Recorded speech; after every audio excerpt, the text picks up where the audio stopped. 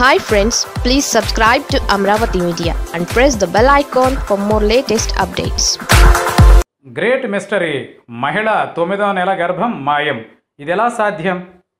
తెలంగాణలోని జోగులాంబ గద్వాల జిల్లాలో ఓ వింత ప్రచారం మొదలైంది. ఓ మహిళ గర్భం మాయమైందని ఓ వార్త బాగా వైరల్ అయింది. పెద్ద పోతుపాడు గ్రామానికి చెందిన మానసకు చిన్న పోతుపాడుకు చెందిన వెంకటేష్తో 6 ఏళ్ల క్రిందట పెళ్ళయింది. గత ఏడాది ఆమె నెల తప్పింది. అయితే మొదట్లో స్థానికంగా ఉండే ఆశా వర్కర్ ఆమెకు పరీక్షలు జరిపింది. ప్రాథమిక ఆరోగ్య కేంద్రం నుంచి నెల నెల మందులు ఇప్పించింది. శనివారం రాత్రి ఆమెకు 9 నెలలు నిండాయి.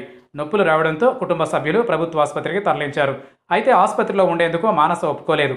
తనకు దేవుడు పూనాడని కేకలు వేసింది.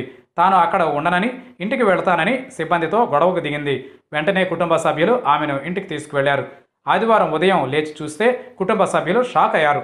ఆమెకు గర్భం లేదు. కుటుంబ సభ్యులు గర్భం ఏమైందని ప్రశ్నిస్తే దేవుడు వచ్చి తీసుకెళ్లాడని మానస చెబుతోంది. గర్భం ఏమైందని అనుమానం వచ్చిన వారు మళ్లీ ఆసుపత్రికి తీసుకెళ్లారు. దీంతో ప్రాథమిక ఆరోగ్య కేంద్రం డాక్టర్ దివ్య ఈ ఘటనపై విచారణ చేపట్టారు. గత 7 నెలల నుంచి ఆమెకు పరీక్షలు చేస్తామని, ఆమె గర్భవతి అని డాక్టర్ చెప్తున్నారు. ప్రస్తుతం ఆమె పరిస్థితిని గమనిస్తే ఆమె డెలివరీ అయినట్లు కానీ, అబార్షన్ అయినట్లు కానీ లేదని ఆమె అంటున్నారు. స్కానింగ్ చేస్తే గానీ అసలు నిజం తెలియదని అన్నారు. ప్రస్తుతం పాతపాలమూరు జిల్లాలో ఈ వార్త హాట్ టాపిక్గా మారింది. గర్భం ఎలా మాయమవుతుందని, ఆమె చెప్పేదంతా అబద్ధమని కొందరు వాదిస్తున్నారు.